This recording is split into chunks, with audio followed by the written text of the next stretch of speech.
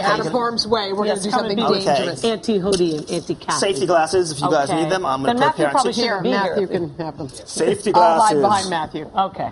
So what are you doing? This is called the T3 Tactical Auto Rescue tool. And what it does is this device is something every car should have in it because it has a knife for cutting things, another knife for cutting seatbelts, which I'm going to do right now. Why are you cutting your seatbelt? In case you get stuck in a car accident, trapped in the car, you can get out with a seatbelt.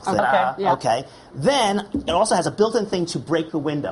Now, normally you'd swing something. That's not a good idea, especially if you're inside. Or let's say you're in a parking lot, you see a baby in a car, and there's a thing. Do it. So we're going to pop this window. Never tried this before, so it's going to be live on TV. Let's see how we do this. Ready? Go.